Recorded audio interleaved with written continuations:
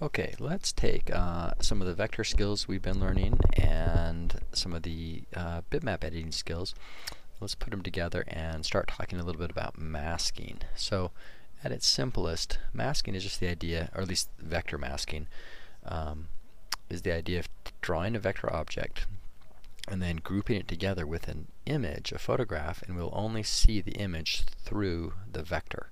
So you could almost think of it as a window. So let me just demonstrate it, and then we'll talk more about how to do it. So first, I'm just going to import one of my sample images in.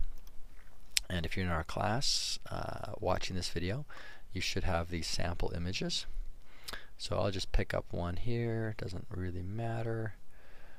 Okay. And when you do file import, you get two options. When my cursor comes up, you can see it's across, it's a little right angle, and if I click once, the image comes in full size. Okay, so there's the full size image. In this case, that's going to be too big for us. The other option, when I do file import, and let me grab that picture again, I can click and drag, and as I click and drag, it resizes the image. So in this case, I just wanted the image to be about that size, so we can play with it a little bit. Okay, so there's my image, but I don't want it square. Maybe I want rounded corners on it. Okay, so I can't just tell this image to have rounded corners. To get rounded corners, I need to do a mask. So all that means is I'm going to draw a rectangle that sits on top of this image, and I'm going to have the rectangle have the rounded corners. And when I group them together, the rectangle sort of disappears and it leaves behind its shape, but it masks the image. So I only see the image through that rectangle, and it'll appear to have rounded corners. So let me go over here and grab the rectangle tool. And I'm just going to, I want this to be a solid color, and in this case I want it to be a solid white. So I'm going to drag out this rectangle. Okay, so just a plain rectangle, plain white rectangle. And then once I have it on the canvas, I'm going to round the corners up.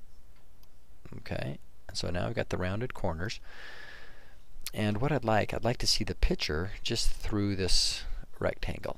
Okay, and when I look over in my layer panel, the rectangle does need to be on top of the bitmap that it's going to mask. So if for some reason when you drew these, the rectangle didn't get on top, you can see here I moved and it's behind now. I can just change the stacking order here in the layer panel just by selecting one. So I've clicked on the bitmap over here just once, and then I'm just going to click and hold and pull it down, and a thick black line sort of jumps down, and that lets me know I'm underneath the rectangle. So I can let go of the mouse, and now that rectangle is back on top of the image. So now I just need to get both objects selected. And you can do that a couple of ways. If you have your black selection tool, you can just marquee around them, which means I just have the black selection tool. I start, say, up in the upper left-hand corner outside of both, so I'm not over either one of these. Click and drag, and I basically drag out a big selection box. And when I let go of it, it will select whatever that selection box went on top of. And I can see they're both selected over here. So I can marquee around them, or I can click on one. So now the rectangle is selected. If I hold down the Shift key on my keyboard and move my cursor and click on the other, I can see that both of those have either blue handles or blue outline around them. So that selects both of them. And then there's another way.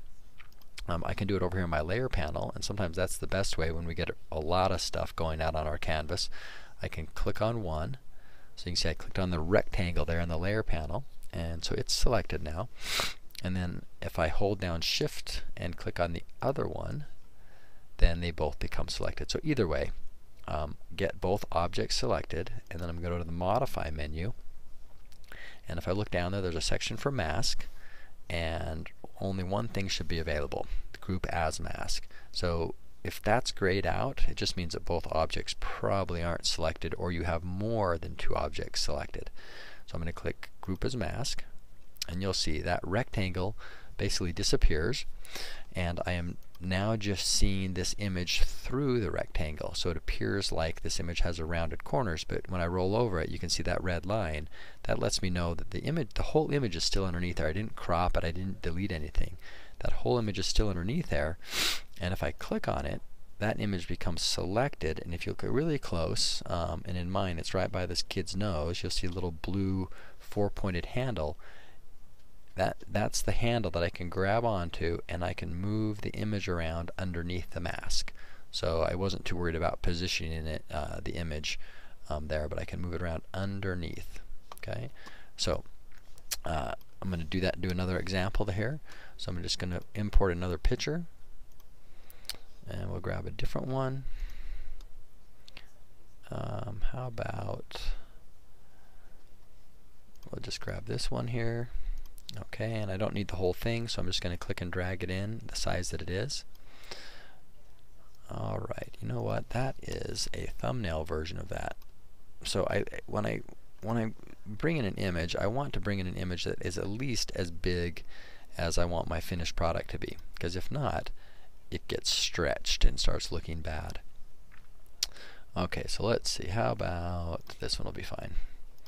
Alright, so now I'm going to bring that image in. So I'm click and drag it out so it looks good. Now I want to mask this, and maybe I want to do something different, like maybe I just want a section of this and I don't need rounded corners, or I just want my graphic to look like it's an oval. So I've picked up the oval tool, and I have white fill, and if I hold down Shift and I drag out my vector shape, let me try that again. I want a perfect circle, so I hold down Shift. Now I have my oval there, and I don't really need a border here, so I'm going to take off the stroke. So it's just a plain white oval. And now I've got the vector shape on top of my bitmap, so I need to get both of them selected. Okay, so I just held down Shift and clicked on over here in the layer panel to get the second one selected, and then I go to Modify, Mask, and Group as Mask. Okay, so you can see now I'm just seeing the image through the rectangle, through the oval. The oval's basically gone, and if I need to, I can click back on the image and grab onto the handle and adjust the image inside of the mask or underneath the mask.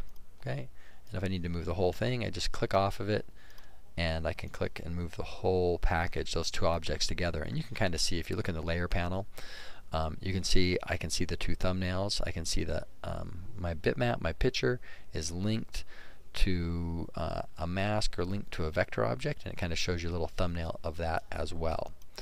Okay, so now I've got that selected. I can move it around inside of there, and now I have a way to change basically the shape of my images. Okay, so that's the first thing we're going to do with vector masking. In the next tutorial, we'll talk about another masking effect that we want to know how to do.